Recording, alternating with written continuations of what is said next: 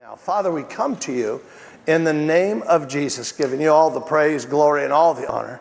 We thank you, Father, for a mighty move of your Spirit in our hearts, our lives this night, because we know and recognize the teacher of the church, not a man.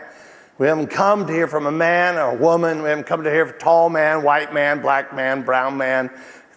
That's just so stupid, God. We have come and we're smart enough to know that when we walk into your house, Holy Spirit, you have us. Now touch us, heal us, strengthen us, encourage us, guide us, guard us, direct us, motivate us to be all that you would have us to be. And God, we'll give you the praise, glory, and all the honor. We're all in agreement. And Father, as we say amen in a moment, but Lord, we want you to not only bless us, but to bless all the churches in the Inland Empire that are preaching and hearing the gospel of the Lord Jesus Christ tonight throughout this entire weekend. And God will give you the praise. And Father, in Jesus' mighty name, as you bless us, bless them. And we say with a great big shout, amen. Some years back, I was teaching the church about finances. You know, financial things are very important. As you saw, you come on Sundays, you know that the Bible, not just preachers, but here's what's important. The Bible speaks about finances and how you manage them and how you deal with them and what you do with them. Because that has a lot to do with who you are and how you do life, is how you deal with what you have. Everything you have, God gives you, you know that. It all comes from God, but how you deal with it, what you do with what God gives you is very important. And over the last couple of months, we have done some phenomenal teaching here on Sundays. Pastor Luke, Pastor Dan have done a great job in bringing the word of the Lord, teaching you what the Bible says and using examples from the Bible in people's lives in the Bible about how they dealt with things and how they didn't deal with things, how they got blessed and how they didn't get blessed, and what Jesus thought and all of that. Just the fact that you find in Scripture that God talks like 214 times about faith and 218 times about love or whatever, but he talks 2,000, I think it's 84 times in the New Testament about finances, about stewardship, about how you deal with life, because how you deal with things, material things, has a lot to do with where you're really at with God. And I found something out early as a pastor. I found out that you can teach a congregation what the Bible says about finances, but that will not cause them, most of them at least, to give anything more than they already have. Because until you go to the root of why people don't give, the Spirit of the Lord spoke to us, you haven't done your job. And I was asking so many times, as how many, times I've asked God, why is it that people don't give? And the same answer comes all the time to me. God said, look at yourself and look at Deborah when you were young. Now, I married Debbie when she was 27 years old. She didn't have a thing. I had a little bit, had a little business going. I was doing pretty good. And when I married Debbie, she drove an old beat-up car that was horrible, had no brakes. When she had to stop in those days, she could reach down underneath the dashboard and pull this brake handle out, and that would stop the car. And I thought, gosh, if I'm going to marry this woman, I don't want her dead before I'm going to marry her. So I bought her. I didn't have that much money, but I found this old lady that had this big old giant Cadillac car. It was just a dump of a car, but the woman had it in the garage forever, never drove it, And I thought, well, I'll buy it for Debbie. So I gave her car away to somebody. Oh, God, forgive me for that. And then I bought this giant old car for Debbie, and I don't know whatever happened to it. She sold it to somebody or whatever. It was just a piece of junk. And but it was safe, knowing the way Debbie drove. She needed a very big car around her. And to this day, my kids will agree that she absolutely needs the bigger the car, the better. The other day, she was looking at one of those Arnold Schwarzenegger type vehicles. What are they called? They're Hummers. Oh, she says, that's what I need. I said, you need a Hummer with a snowplow in front. That's what you need. I mean, she deads up everything. She's really cute, and, it's okay, and I don't mind. It's very girlish, and I kind of like it, actually. It's kind of fun. But she had a problem with giving. I mean, she was a single mom, raising a daughter, working at a Bank of America, and she hadn't learned about giving. She would give, but she would give very reluctantly and very, very, difficultly. She would give because she was prompted by the preacher to give, and we ended up giving, as we felt like it instead of giving. There was something wrong. And what was wrong with us is the same thing that's wrong with 90% of people who don't give. Now, let me tell you about people who don't give. 12% of the people that attend this church give 65% of the bills of this church. They pay 65% of every expense of this church, 12%. That means 82% or 88% don't even touch the bills. So there's probably at least 80% of you out there that really want to give, would like to do what God says. You already know that God is watching you for that area of your life. But for some reason, you're not comfortable giving. And until we get to the root of the problem, no matter how many times I tell you that God wants to do this, show you in Scripture, give you all the Scriptures for it, tell you the stories, Old Testament, New Testament, tell you what people say, it isn't going to change you until we get to the root of the problem. Root of the problem is an interesting root. For us, it was a word called worry. We worried about everything. Deborah would worry, I would worry. We just worried. We didn't know how we were going to make it. 2 plus 2 didn't make 4. How's this going to happen?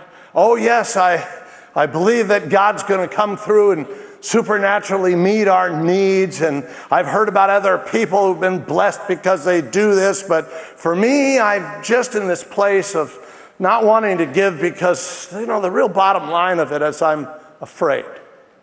There's a fear that is translated here that stops my faith from giving. And it's called worry, and it's really bad. And throughout the Scripture, God deals with this subject because until you personally deal with this area of your life, you're never going to be a giver, and you're never going to be a generous person that Pastor Dan talked about last week, and you're never going to be blessed like God wants to bless you. You're just going to always stay on the fringe of that. And you got to get past this area of worry. I worry whether or not God's going to come through. Oh, yes, praise God. I know He's going to come through, but, and then I talk to some people, and the real spiritual ones say, well, I'm not worrying. I just have a concern. You're laughing because that's exactly where a lot of you are. I really don't worry. I'm just concerned. But let me tell you about concern. There's a little formula that goes with this that keeps you from doing anything and stops your life in the area of blessing. Number one, it starts with concern. Everybody has the right to be concerned. When concern lasts too long, it turns into worry. And when worry lasts too long, it robs your faith. And when faith is robbed, you never end up doing anything, getting anything, or being anything. And that's why we're going to look at the profound words of Jesus and then underline these words. If you could just pop this up for us. And part number 3, I guess it is, the war in worry. There is a war going on in your life that causes you to worry. You want to call it concern, but causes you flat, simple to worry. And worry will bring you to a place of inactivity and lack of ability and everything else. And God talks about it in the Old Testament and the New Testament. Is anybody listening to me now? Kind of a fun understanding of the things of God. I want to take you to Psalms 39.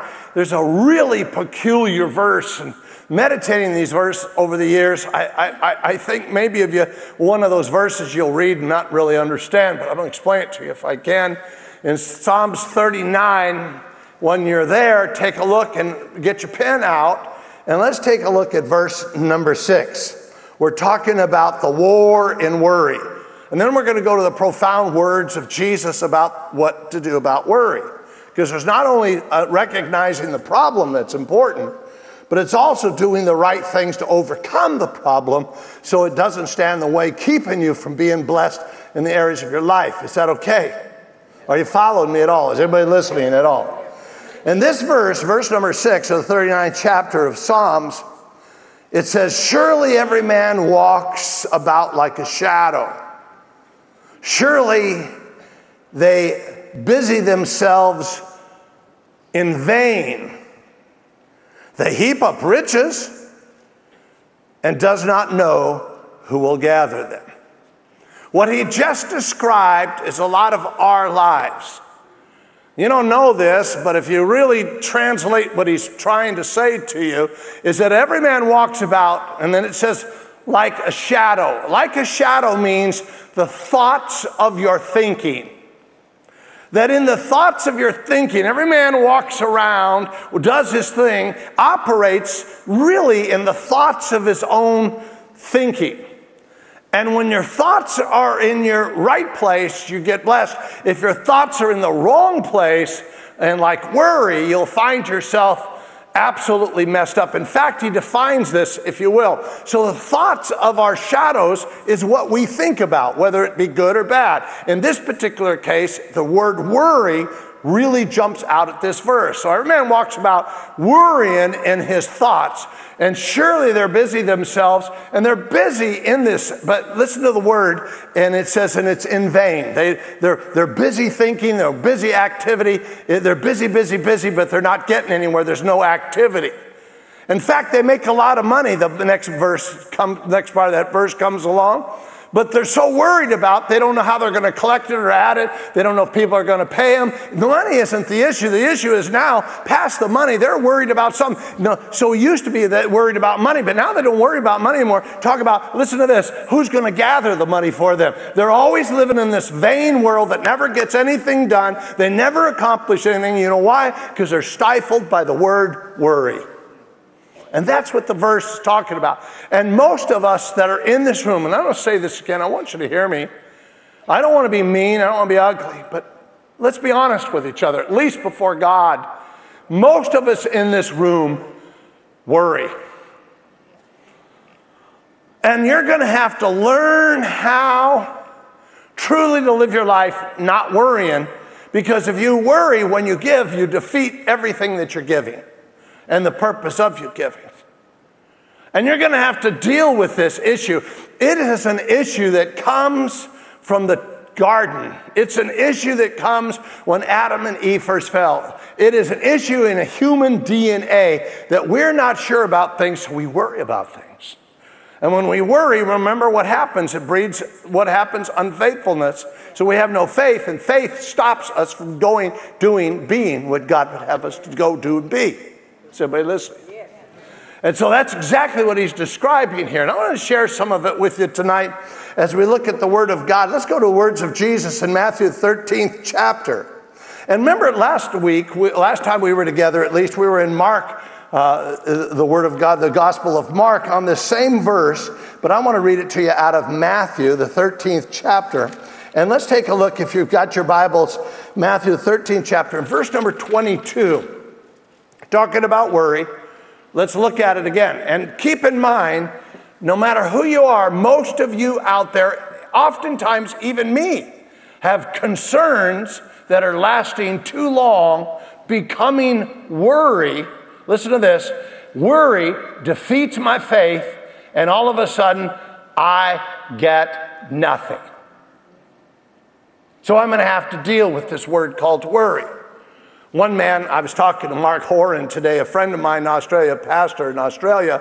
He called me just before I left for church tonight. And he said, what are you going to minister on? Because I don't know if they live stream or whatever. And I said, I'm going to minister on worry. And he said, worry to me is like sitting in a rocking chair. And I said, what do you mean? He says, there's movement, but you don't go anywhere. And I thought that is such a cool thing, because that's what happens, is that worry gets you going, but it's all in vain. And that's what that verse was saying. But here Jesus makes a statement. From even where we were talking last week, only it was described in Mark. Now we're going to look at Matthew. In the, if you will, in the 13th chapter, verse number 22. And he who receives seed, remember that seed is the word of God. Remember this from last time we talked together. And he who receives seed among the thorns is he who hears the word. So sometimes you'll hear the word, and so will I, but watch this. But then something happens, and the cares of this world, do you know what the cares of this world is? Worrying about where you're at, what you have, and how you're going to make it. That's what it means. The cares of this world. That means worrying. That's just what happens. He says, and the deceitful lust of riches. In other words, boy, I just work for riches. I work for riches. I work for riches. I'll be satisfied if I get the money. Believe me, you'll keep on worrying just as much after you get the money as you did before. We saw that in that verse just before this. And he says, cloaks the word, and he becomes, what's the last two words? Unfruitful. Could everybody say the word unfruitful? One more time. Could you say it, everybody? Could you say it one more time? Unfruitful. And see, the war is to get you to worry so that you become unfruitful.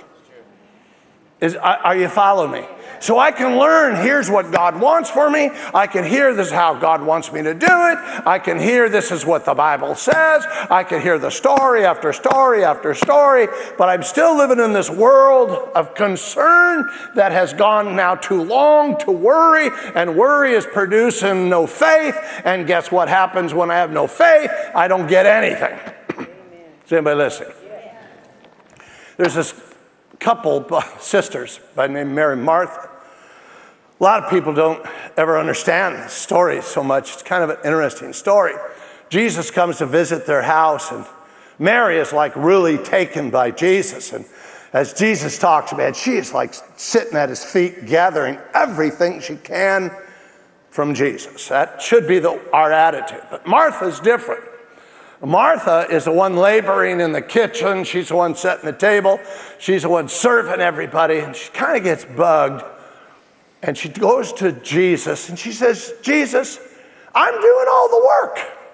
My sister Mary is not doing anything. Tell her to help me. And, you know, and in common sense, you and me, we would say, Mary, don't let your sister do everything. Help Martha. Go on, get up, get out of here, do what the women's supposed to do. And that's what we'd probably say, something like that. But Jesus had a completely different response. And I want you to look at it with me, if you will.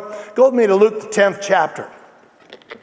We're in Matthew, so let's hold your place in Matthew. We're coming back there in just a minute because we're looking at the profound words of Jesus. But let's go to Luke in the 10th chapter. And let's look at Luke in the 10th chapter, right at the end, verse number 40. And listen to the story, because it's really fascinating about worry. Is that okay? Now, I want you to get this, because it's so interesting. But Martha was distracted with much service. And she approached him, notice the capital H on the word him, meaning Jesus, and said, Lord, do you not care that my sister has left me to serve alone? Therefore, tell her to help me. And Jesus answered and said to her, Martha, Martha, you are worried and troubled about your sister. Does it say that? No, it does it not say, you are worried and troubled about your friends. Does it say that? No, it says Jesus, who knows the heart of Martha, and he says, you are worried and troubled about many things. She was a worrier. She probably would belong to the Rock. And she was worried about these things. And Jesus makes this statement in verse number 42. But one thing is needed. I mean, there's something that's needed here. And he makes it very clear. And Mary has chosen that good part. In other words, Mary has chosen what is needed. And what is needed is she was sitting at my feet, and that's more important than you serving. And a lot of times we are so hard at work, we forget to sit at his feet And it's at his feet that we have to learn to trust. Because it's easy to put your effort and energy in what you do that brings results, but it's hard to put your faith in something that you don't see the results in. And therefore, Martha's putting her faith in what she does, and she becomes this worrier, as you just saw. But Mary has chosen the best part, which will not be taken away from her. I'll not tell her to go serve in the kitchen. More important than serving the people is sitting at my feet getting the Word of God. And for all of us, we can become such worriers about what we do that we miss God completely. Is everybody listening to me? We become such worriers about what we do and how we do it, we miss God completely. Wow. Fascinating. Now, with that in mind, I want to take you to the profound words of Jesus, found, if you will, in this battle that goes on about worrying. Matthew, the 6th chapter. Would you go there with me?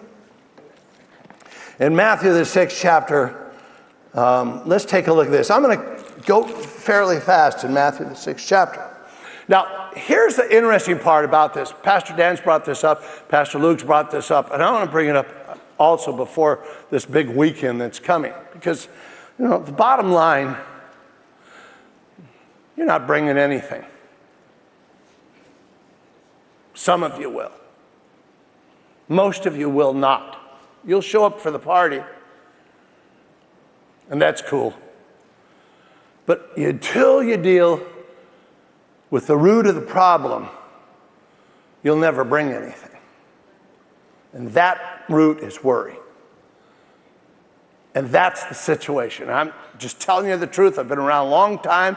I know you real well and love you like crazy. But also, after all these years, 40 years, I understand you. And I understand the Bible. And I understand where you're at. And it's okay, but it's not okay to stay there. You got to get past the worry and get into trusting God. Because it's in the trusting that you say, I'm going to bring God. And you got to, listen to this is the catch-22. You got to bring something without worrying about what you brought. Because you defeat the whole purpose if you do that. And Debbie and I had to learn this the hard way. And so we were no different than any of you that are in here. And so it's so important for us to look at this Matthew, the 6th chapter, because it's about three things. It's about money. It's about stewardship. Can you imagine that? Jesus talking about such things. And it's about worry. I guess you could put a fourth thing in there. And it's about literally not doing anything. And so here's all that we're saying wrapped up in these verses, right in front of our face.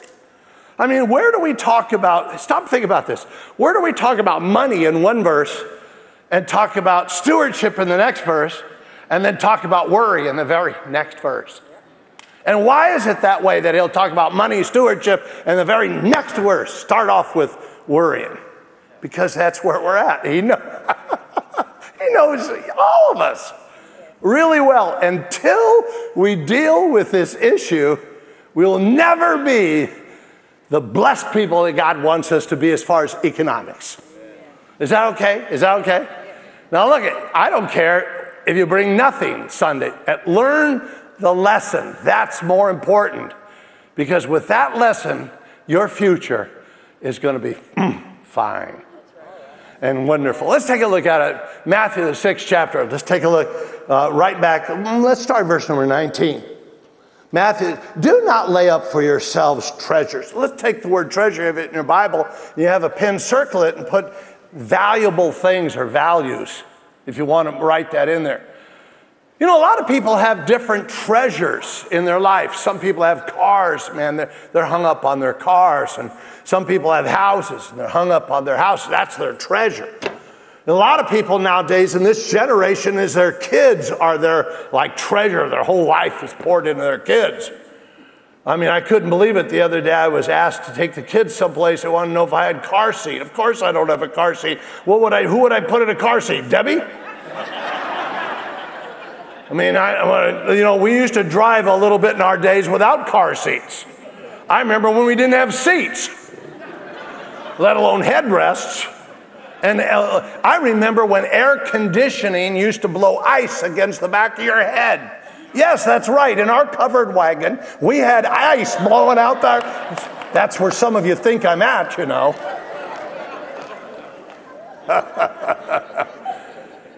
I didn't have a car seat, but guess what? A lot of people's treasures are in different things.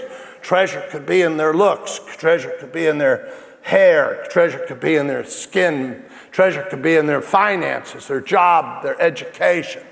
I don't know, where is your treasure? I mean, stop and really think about just that one word right there. Really, truly, come on, be honest. Don't give me this spiritual stuff and tell me Jesus. Because if it was, we wouldn't even be talking about this subject tonight. Is that all right? You still like me? I like you. So let's get past the foolish stuff and the pat answers to everything. And let's get down to some reality and thinking all of us need to learn something tonight. We all have treasures on the inside of us. Some of us, it's our retirement program, or, I'm learning how that this church became my treasure. And how sad was that? It was really hard for me to turn my treasure over to somebody else. And I had to walk away, and I have to walk away. It's not that I had to walk away, I have to walk away. There's a difference. And I had to turn, because then I had to find out, oh my goodness, my real treasure is not in this church, in the development of this church. My real treasure is Him. And I get so caught up in my job, and you get so caught up in who you are and what you do and your cars and all your stuff in your houses and where you live and all that stuff that becomes your treasure. Let's read it now with a little different insight. Do not lay up for yourself on earth, where moths and rust destroy and where thieves break in and steal. But lay up for yourself treasures in heaven, where neither moth nor rust destroy and where thieves do not break in and steal. For where your treasure is, there your heart will be also. Man, that just says so much about the values of our life. Where your treasure, where your treasure is, that's really where your heart's at. If there's anything you see in the scripture, in the book of Matthew, is Jesus really training his disciples with bizarre commitment statements to make sure that their treasure is going to be the things of God and not themselves. Where your treasure is, that's where your heart is also. Then he goes from there to verse 22, which is the most fascinating thing. He goes from this money, treasure, value in your heart thing to verse 22. The lamp of the body is the eye. Stop. The lamp of the body is the eye. The lamp which gives us light to see is the eye. The problem with it is spiritual people do not see with their eye. Their eye is their heart. And so the lamp that gives me light in my body, that gives me clear path, is what's in my heart. But we'll call it an eye because Jesus does. Because you don't see, because this would be terrible. You make a statement like that and people are blind. They can't relate with this. So that you don't see with your eyes, you see with your heart. And where you have your heart is where your treasure is. Isn't that what he said the verse before? And he comes along and says, now the lamp of the body is the eye. And if therefore, in other words, if what I just said, your eye is good. Now the word good means that of God. Not good like you think or what society or our social systems tell us. But good is what God says is good. None good but Let's try it again. None good but. So when he makes a statement good, he's talking about what good is, what God says. So he says the lamp of the body is the eye. If therefore the eye or the heart is good, then the whole body is full of light. Man, you're going to get blessed. Then he comes along and gives you an absolute change on this. And he comes along and makes this statement, verse number 23. But if the eye is bad, in other words, the heart is now fixed on something other than what is God. Worry, concerns too long that have become worry, that rob your faith. Oh, I got faith. Yeah, but you're still worried. You don't have faith. Got to understand something. If you worry about something, you do not have the kind of faith that is going to change your world. Did you hear that? Did you hear that? And so he says, if the eye is bad, then the whole body is full of darkness. If therefore the light is in you is dark, then how great is the darkness, man? How bad is your life going to be if your heart is not on the right things? Remember, he said, where your treasure is where your heart is. So where you place your values, talking about finances, talking about the heart, talking about the eye. Let's take a look, if you will, at verse number 24. No man can serve two masters. Here comes the money. Either he will hate the one and love the other, or else he will be loyal to the one and despise the other. You cannot serve God and money. Very next verse. So if your eye is fixed on your worrying more than it is on the things of God, guess what? You're in darkness, and your faith is not faith at all that'll get you to where you need to be. Because you can't serve both God and mammon. But if your eye is on things of God and you know that God's going to be the one that meets your needs, like Mary didn't worry about setting the table. She knew that Jesus was the answer to her future. See? And when you get to the place where you know that Jesus is the answer to your future, money has nothing to hold you back. You're just going to absolutely do what you got to do. And that, and the root of the problem is defeated. So all of a sudden he goes really from these bizarre verses to right into the money. And verse number 25 comes along and it says, therefore. You know, therefore is a funny word. It means because of what I just said in verse 24. Verse 25 says, therefore I said to you, do not worry. Where did the worry come in? I thought we were talking about the heart. I thought we were talking about, where my treasure is my heart.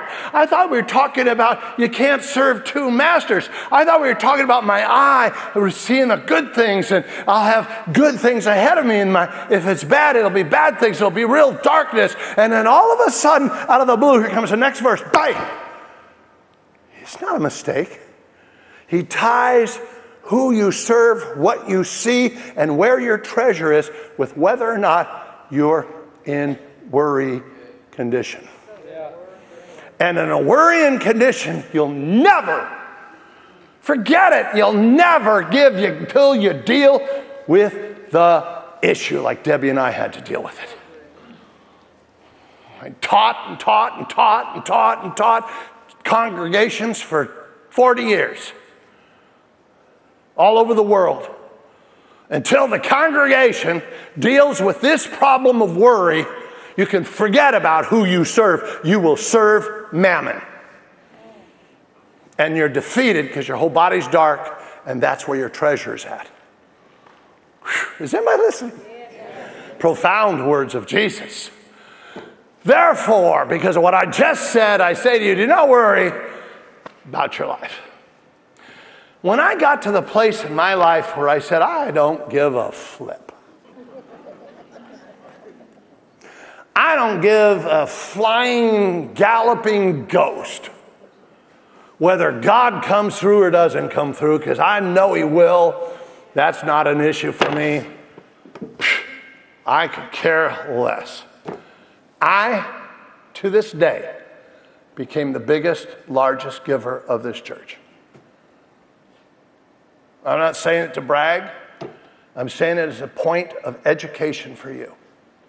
That a man in the pulpit who knows the principles of the Word of God can become the largest giver in a church full of physicians, doctors, psychiatrists, attorneys, and everything else you can think of, physicists, and the preacher becomes the biggest giver. Why? Because he dealt with this issue.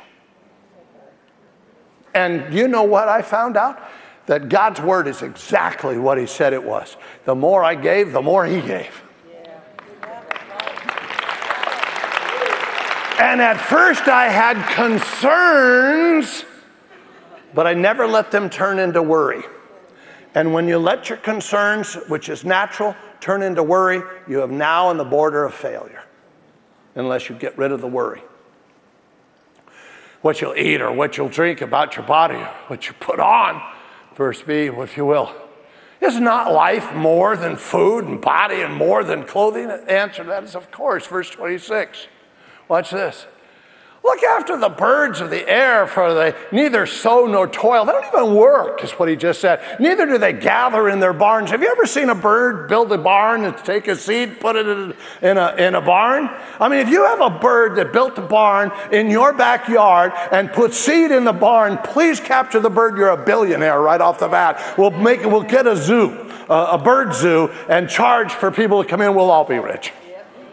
No bird builds a barn, yet the Heavenly Father feeds them. Are you not more where your values are is where your heart's at, when God's values on you? Can you imagine such a thing? Verse 27. Which of you, by worrying, can add 1 cubit to, in other words, listen, you cannot add one thing to your life by worrying. Worrying just wears you out. Whatever is going to happen is going to happen, and you got to trust that God's going to take care of it because it's going to happen. And God never says nothing bad will happen. Of course things bad will happen. I remember one time when Debbie and I were young, we literally had given everything we had away. We were living in a rental house in Lake Arrowhead. And I was building a project with my father. I had no money, none whatsoever. Luke wasn't born. I think Jesse was only a few months old. Kim was a few years old. Miranda was probably 5 or 6 years old, if that. And we didn't have any money. And I said to Debbie, I said, I don't know how I'm going to pay the bills this month. And I was in an office when a man walked in the office of the project that I was building. And he said to me, do you know who owns lot 14? And I said, and we all had to put our names down on the lot because we couldn't get financing if somebody wasn't going to buy it. So I put my name down to buy the lot. I didn't have the money to buy the lot, but I did it so I could get the financing, which, by the way, I never needed anyway. And the guy walks in, and my name happened to be on lot 14. And he walks in, he's got this old beat-up car. I saw him park it out in front, smoke's piling out all over the place. He's as dirty can be. He had hair all over the place. I will never forget the man. He walks in, he says to me, he says, listen, do you know who owns lot 14? And I said, well, I own lot 14. He says, I want to buy it. I said, wait a minute. I haven't built it yet. It's still just a lot. He says, I don't care. I want your name off, and I want to put my name on the board. I want to buy that lot, lot 14. And I will give you $5,000 right now on this spot if you'll take your name off of lot 14 and put my name on lot 14. I said, what is your name? True story. Mama heard that. Mama's right there. She's going. And I wiped off my name on the chalkboard. I wrote his name in. That guy gave me a $5,000 envelope with $5,000 in the envelope cash. He jumped in his car, turned it on, boom, blew out smoke everywhere. You could smell him as he went out. He stunk and needed a bath. I never saw the human being again as long as I lived. Lot 14 got built and sold to someone else. He never came around. Let me tell you something. That wasn't a human. That was an angel coming in and helping me in my time of need. Why? Because I wasn't worried. And when I'm not worried, I'm in faith. And when I'm in faith, God goes to work. You can't add 1 cubit. Verse number 28. I love this one. Watch this. Verse 28. And so why do you worry about clothing? Consider the lilies of the field and how they grow, and neither do they toil nor spin. In other words, they don't work at all. Verse 29. Verse 20. And yet, I say to you, even Solomon in all of his glory was not arrayed like one of them men. He never looked as good as a lily. Verse 30.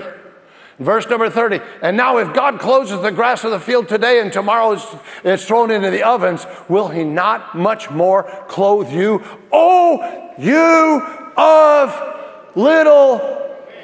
Oh, you of little faith. In other words, your worry made your faith little. Verse number 31. Therefore, do not worry. I thought he was talking about little faith. Do not worry, saying, what shall we eat, or what shall we drink, or what shall we wear? Verse 32. Listen to these words. For after these things the Gentiles seek. You see that? See the word seek, Gentiles seek? That means people without God, that's what they do. They go after all the stuff. The stuff is important. It's not that God didn't want to have the stuff. He wants you to have the stuff. He just, like Dan said last Sunday, he doesn't want the stuff to have you. And when the stuff has you, you worry. So if you want to know if you're stuffed, you're worrying. That's all it is. Simple as that. For your heavenly Father knows that you need all of these things. My favorite verse in the Bible, verse 36:33. But seek first the kingdom of God and all of his righteousness, and then all the stuff will be added on to you. But first comes God. Verse 34, and it says this, therefore, back to the subject again.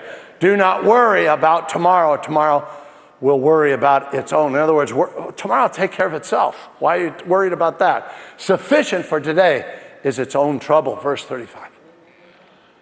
Is there a verse 35? I don't know if there is. I don't think there is verse 35. At least I don't have it on there. Important for us to see the truth here. He goes all the whole spectrum of giving, where your heart's at, what are you focused in on.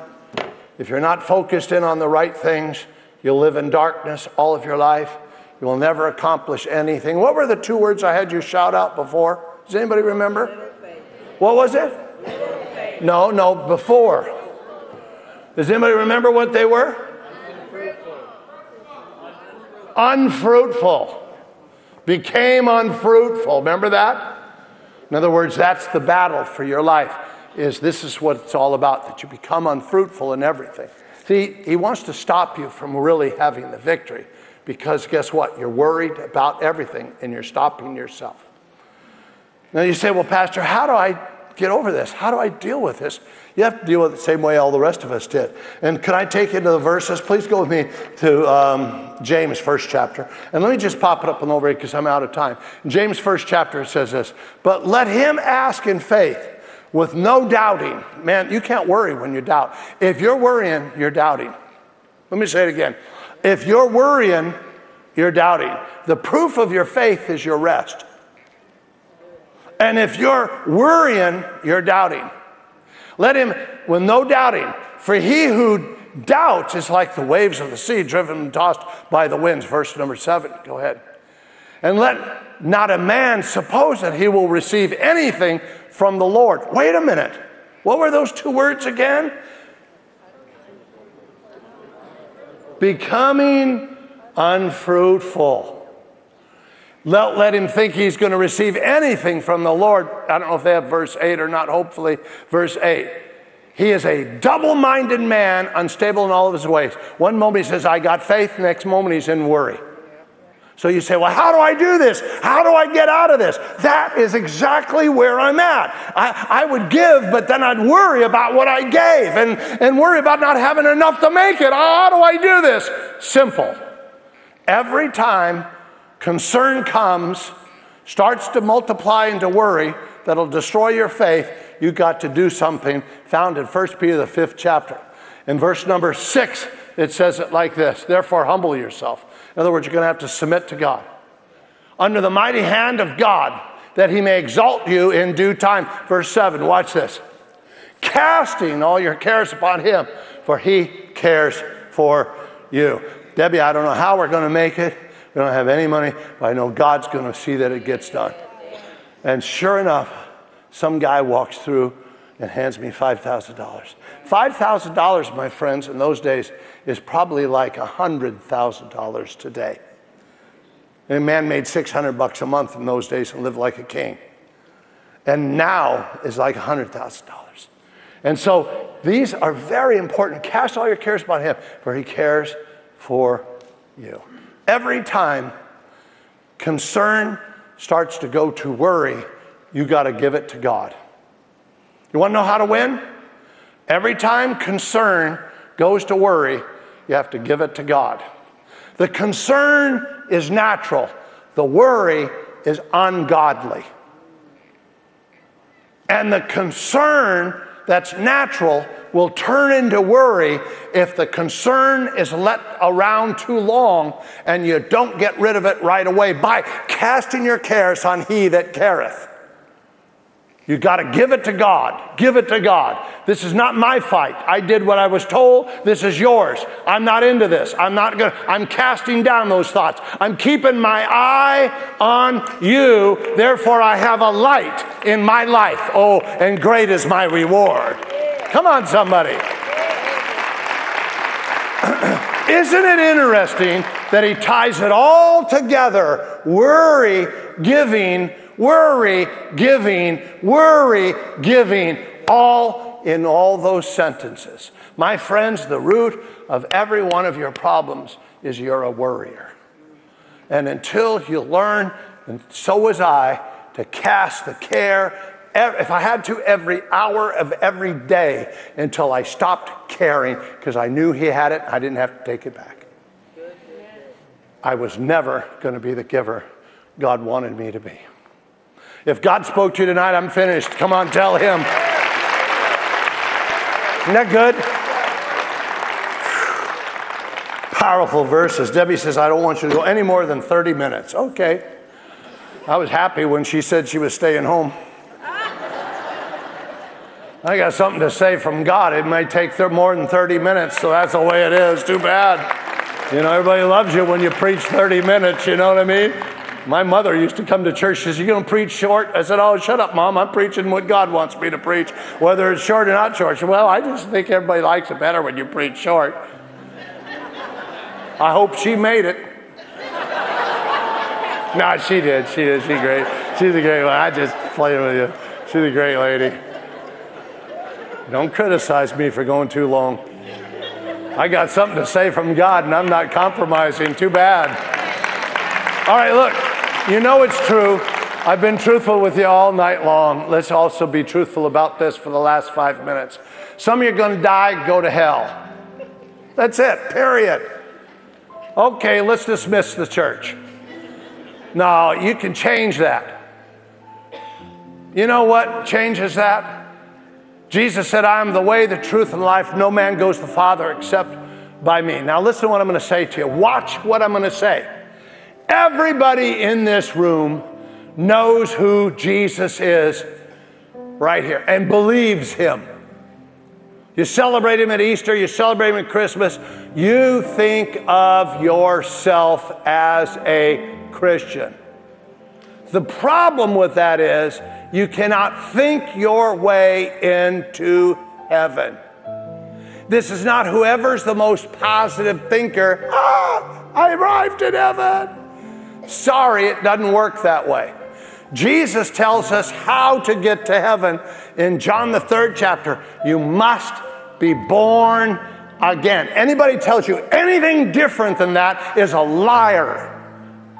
And that's what the Bible says. You must be born again. Here's the problem. Most people in American churches don't really know what born again means.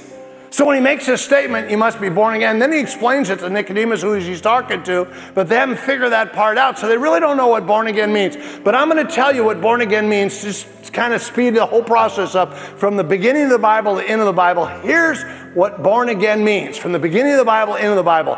It means you've given God all of your heart. It means you've given God all of your life. Listen to me. It's an all or nothing relationship with Jesus Christ. All or nothing. Always has been, always will be. God forgive us, in American churches, it's always been all or nothing. But we've watered that down. And I'll prove it to you by the last book in the Bible, the book of Revelation. The book of Revelation, Jesus himself is speaking, and he says these profound words. I'm coming again, and you know he is.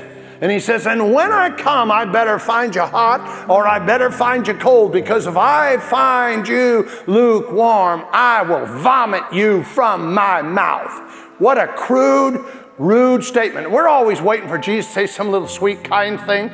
That's in your face, man. He is in your face telling you like it is. I'm going to vomit you from my mouth. You're not going to be able to stay. Why? Because you're lukewarm.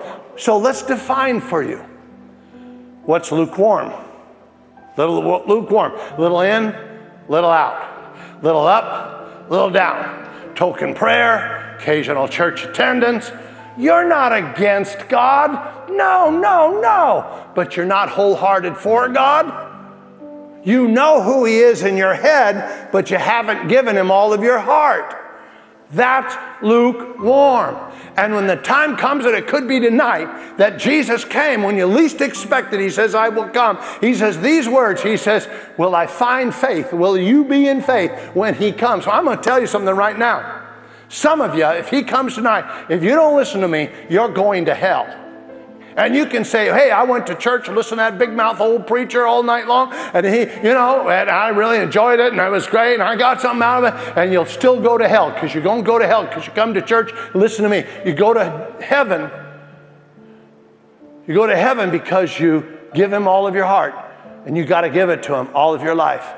It's your call, your choice. He's not going to float around in a cosmic cloud with a 2x4, make you hit you in the head and make you do this. It's your free will choice to give God all of your heart and give God all of your life. No other way. No other way. And tonight, here we are in this safe, friendly place. We've laughed, we've sung songs, we've clapped. You were great listening to the Word of God tonight. I mean, you were great. What good is that if you go home and you die and you go to hell? Let's get right with God in this safe, friendly place. You say, Pastor, well, how do I do that? How do I get right with God? Let's don't do it my way. Let's don't do it your way. Let's don't do it some well-meaning church committee, way. Let's do it God's way. Jesus said, if you confess me before men, I'll confess you before my Father. But if you deny me, I'll deny you. In other words, in a moment, I'm going to count to 3. It'll sound like this. 1, 2, 3. And then I'm going to pop my hands together. Bang! When you hear that sound, bang! Your hand goes up. What you're saying by the raising of your hand is you're saying, Pastor, I don't want to go to hell. I want to go to heaven.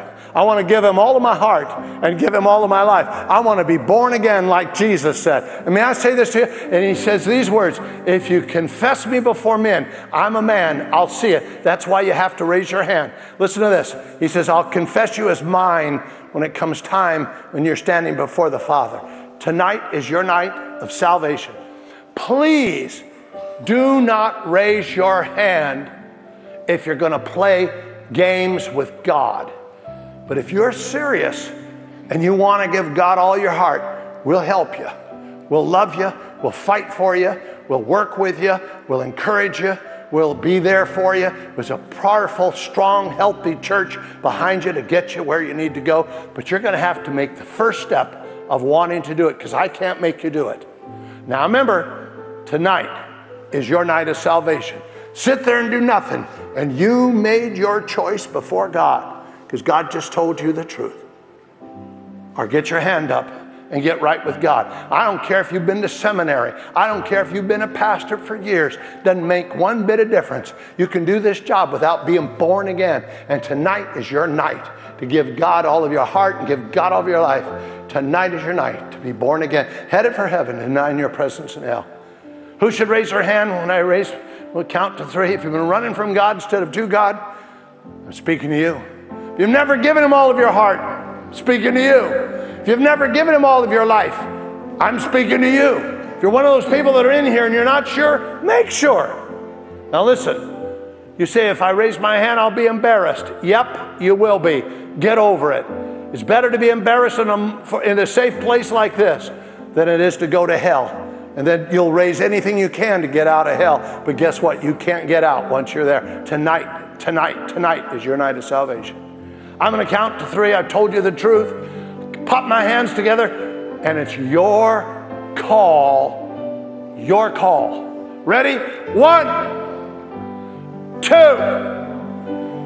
3. Let me see your hands. Let me see your hands. Let me see your hands. There's 1. Thank you. God bless you. There's 2. Thank you. God bless you. Anybody else? There's 3 back over here. God bless you. Anybody else? There's another one. I think I already counted them. It's 3. Anybody else? Real quick. Wave at me. I know there's more. There's 4. God bless you. Thank you. Anybody else? There's 5. There's one right here. I got you. Your hands are so low. I got you back here. 6. I think I already got you. I might have counted you again, but I love numbers. I'll count you. 6, 7. Thank you. Anybody else? What? No, all the sinners on this side. Nobody on this side, right? Okay. God bless you. 7, 8. Back over here. Where's number 9? 9 back there. God bless you. Where are you? Number 10 somewhere. I got you, sir. Right back there. Good man. Good man. 10. There's 10 wise people. Wise. Smart. We want to be counted in the wise and smart. Get your hand up. Anybody else? You know you need to. Get it up. Who cares what anybody says? Your call. Anybody else? Anybody else? There's 10 wise people. Anybody else? There's 11. Thank you. God bless you. Anybody else? Anybody else? Anybody else? Let's give the Lord a great big praise for 11 wise people. Here's what I want you to do, all 11 of you. I want you to get a hold of your coat, purse, sweater, Bible, friend. I want you to bring a friend if you need to bring a friend. Get your stuff. Get out of your seat. Nobody leave. I'll let you go in a minute. Let's encourage the people to come forward. If you raise your hand, you're serious about God. Now listen, if you're serious about God, grab a friend, grab your stuff. If you're sitting next to somebody that raised your hand, nudge them and say, come on, I'll go with you. I want you to get out of your seat in a minute and meet me right here in front. Let's all stand and welcome them as they come. You come right now. Come on. Come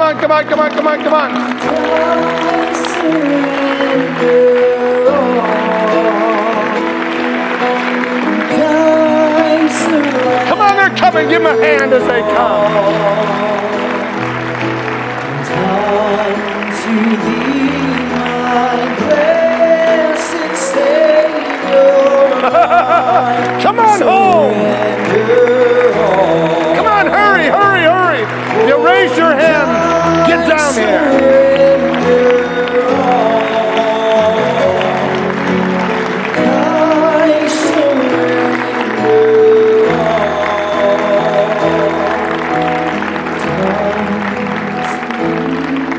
Thank God there's some of you that raised your hand didn't come, but you need to. So hopefully you'll come back and do that because you don't get saved by raising your hands. All of you in front, best call of your life. I promise you, the best thing you ever did. I'm telling you, you ought to put a smile on your face. You're going to love it. See this guy over here, this handsome man? He is Dr. Becker. We call him Dr. B. And Dr. Becker's a cool guy. He's going to lead you in a prayer, give you some free stuff. No weird stuff goes on, I promise. Tell you about a program we have called Spiritual Personal Trainers. They're the cool people behind you. They'll meet you before church service, buy you steak, lobster, Chinese food, whatever you want. And just to get you back to church, tell you about some great things and encourage you in the future. You need godly friends. That's what this is all about. Is that okay? We're here for you. So make a left turn. Follow Dr. Becker right over there. The people you came with, they'll wait for you. Come on, let's give the Lord a great big praise.